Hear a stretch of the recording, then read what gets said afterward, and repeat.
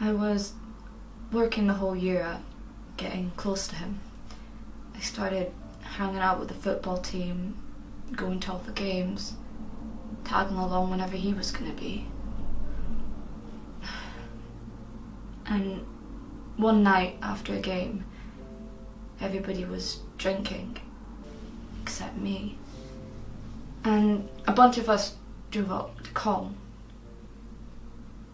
When we got there, Ross says he wants to take me to his favourite spot off the woods. I was so stupid. I think, wow, that will be anything to do. But of course, when we got there, all he wants to do is to have sex. He kept saying, "Come on, Kel. I know you want it. I know you want it, Kelly."